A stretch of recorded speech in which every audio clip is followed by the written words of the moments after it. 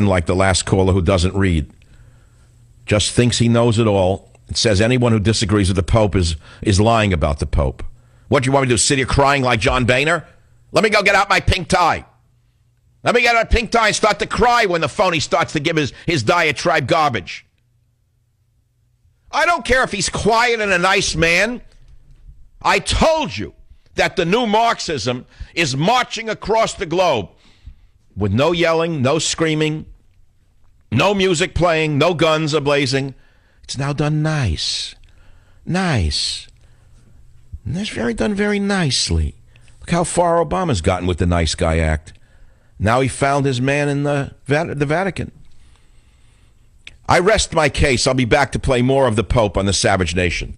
Join the Savage Nation. Call now, 855-400-SAVAGE, 855-400-7282. Savage. My Savage Nation is sponsored by SwissAmerica.com, the only company I trust to protect my wealth with gold and silver. Call 800-BUY-COIN. Golden Rule also reminds us of our responsibility to protect and defend human life at every stage of its development. This conviction has led me from the beginning of my ministry to advocate at different levels the global abolition of the death penalty. You see how low class our Congress is, especially those women, whooping like they're on the Tonight Show? Screw her! That lowlife should have been tossed out in a dirty skirt. They were told not to cheer and applaud, but those degenerate leftists, woo! Like they're on a night show. Finally, they got a pope and they speaks their language. I'm so fed up today, you have no idea. Well, you have some idea. Oh, so he's against the death penalty, is he? Why doesn't he talk about the death cult that's eradicating Christianity in the Middle East? Why doesn't he talk about the death cult that is enslaving Christian girls in the Middle East? Coming here lecturing me about mass murderers and rapists on death row. We should have sympathy for them, but no sympathy for the babies being torn apart by Planned Parenthood. You didn't hear one word about Planned Parenthood and those ghouls, those ghoulish swine laughing over glasses of wine at fine restaurants as they sell baby body parts. But they whoop when he talks about the murderers, the rapists on death row. Whoop! Woo! There she was on NBC. Whoop! And no one threw that girl out of that stadium there, whatever you were, Congress. The whole thing's a charade. I can't wait till it's over. When does he leave already? When does he go back to Rome and sit there with his pontifications? Look at the word, pontifications. Is there anything new under the sun? Think of the word pontifications. Pontifications. I think that says it all. Who believes this rubbish except the gullible child who doesn't even know what he's talking about? So he's a man of peace. I applaud that. Then why did he come to Congress? What for? What was the purpose? Why was he invited? Why is he the first pope ever to speak before a joint session of Congress? The first in history. Why? Because we have a communist president, a radical Marxist president, and a supine Republican Party. New word. Didn't hear it this morning. We have a one-world government, one party running the country, and so they found their pope. And that's all I have to say on the issue. I'm not going to sit and ridicule this guy. He is what he is. He's a politician. He modified his radical speech in many different places of what he was going to say. I can guarantee you this was rewritten on that Vatican flight over from Rome, because the outcry was so great in this country. Attention, England. Attention, England, who covers these things in America. I am Michael Savage. I'm a conservative commentator. And I strongly resent this Pope coming here and lecturing us in this country about taking in more immigrants when we take in more immigrants than the whole world put together. That's number one. Attention, England. I'm Michael Savage, a conservative commentator in America. And I greatly resent this hypocrite from Rome who does not take in any refugees from Syria, but tells us to take them into our homes. I am Michael Savage, American, and in my great new book, Government Zero, I report that the entire speech on the environment was written for him by a radical German named Schnellnhuber. And I swear in a stack of Bibles, every word I just said is true. And the Pope didn't write the Bible I swear on. Join the Savage Nation. Call now, 855-400-SAVAGE. Savage. Rights of those who were here belong before us were not always respected.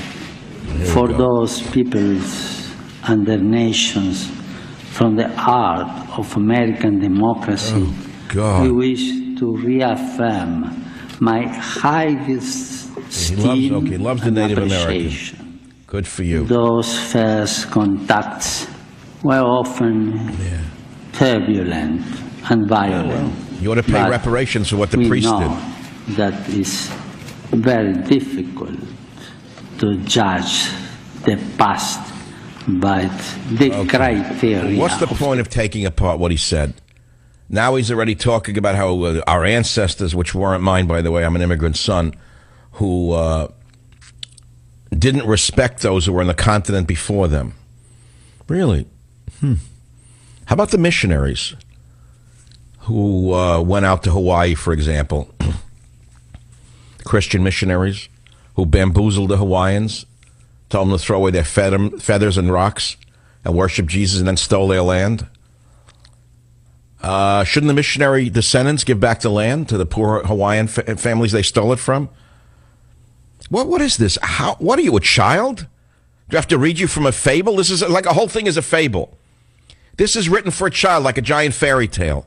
So what am I going to get excited about? Because I've never seen a country bow down to a false idol like this in my entire life. I resent it as an American, as a free-thinking American, as a man who loves his freedom. I resent having to listen to this garbage from this radical leftist, the Pope. I'm sick of it. And good riddance. Go back where you came from. Take in some immigrants, cut up the Vatican gold and the money and give it away. Then I'll believe a word you say. That's the end of the story. Can we move on? Or let's just take some calls, then we'll move on.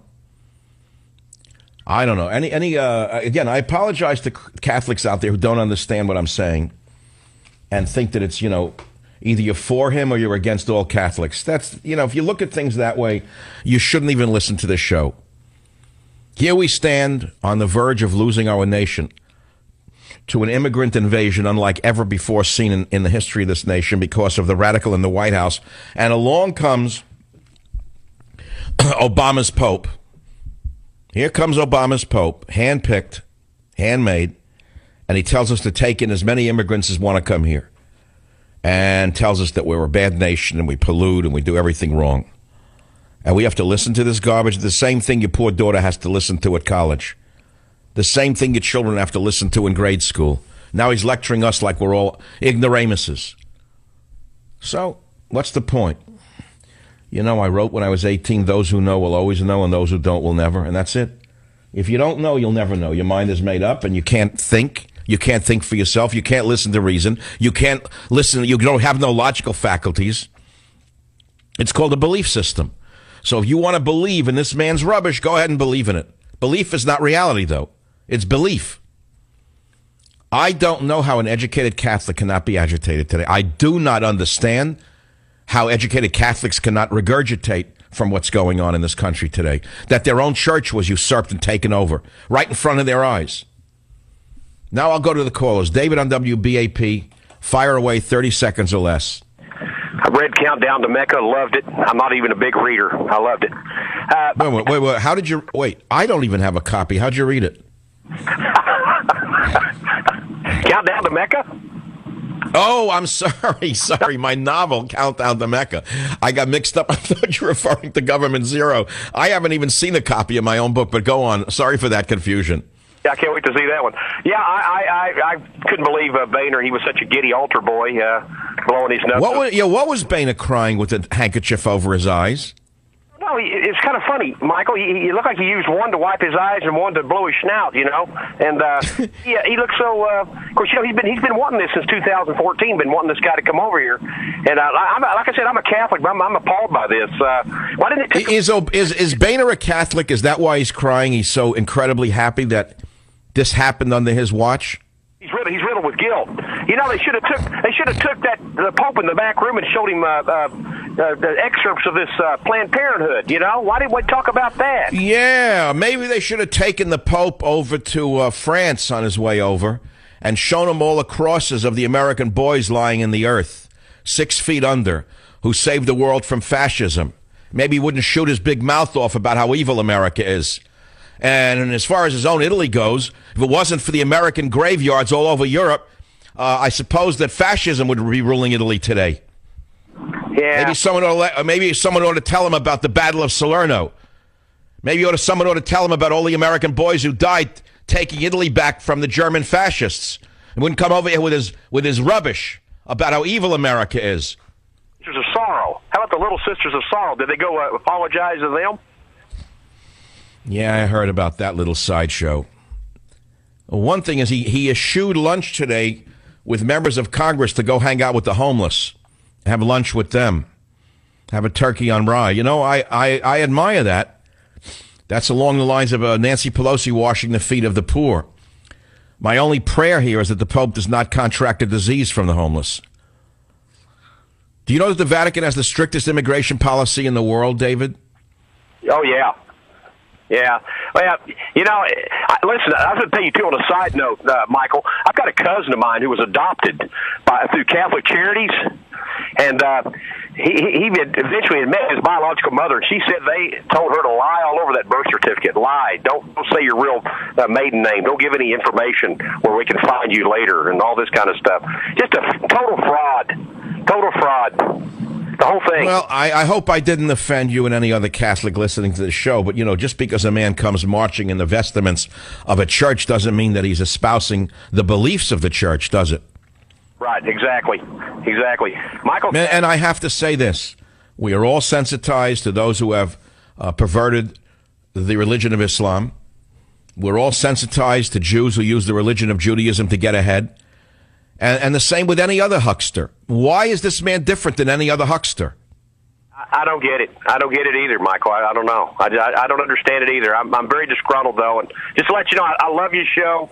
I'm a Catholic, but I'm very disgruntled right now. And thanks for opening my eyes on this stuff. Well, stay on the line. I'm sending you a free copy of Government Zero. I'm going to get my first copy on Monday.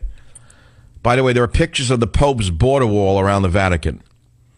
Pope's border wall around the Vatican. Really? My, how unchristian of him. The American Mirror. Pope calls for U.S. to embrace illegals, maintains massive wall around the Vatican. You would think? Wow, looks like a medieval fortress. I have a picture of it up on Tear Down That Wall. Mr. Francis, tear down that wall. Let the hordes from Syria come on in. Did you miss the picture? The wall around Vatican City? I'm surprised they haven't put up a moat. You could look at it on michaelsavage.com, linked up from the American Mirror. Implored U.S. politicians to embrace migrants coming to America. And he wants them all, people traveling north in search of a better life. We must not be taken aback by their numbers, but rather view them as a persons, seeing their faces and listening to their stories, trying to respond as the best we can to their situation. To respond in a way which is always humane, just and fraternal, we need to avoid a common temptation nowadays to discard whatever proves troublesome. Well, tear down that wall. I don't think even Donald Trump could build a wall like that around the Vatican today. That's a massive engineering project. Tear down that wall. No walls are for you, but plenty of walls are for me. Well, most Democrats live in gated communities. Pelosi lives in a gated home. Feinstein has a gated home with bodyguards, so why should she have any different? Yeah, right. You get that. I don't know how evangelicals feel about this today. How about evangelicals? How do they feel today watching this go on? Huh? The illegal immigrants consume social assistance benefits way beyond the percentage that they represent in the population. They contribute nothing and they get the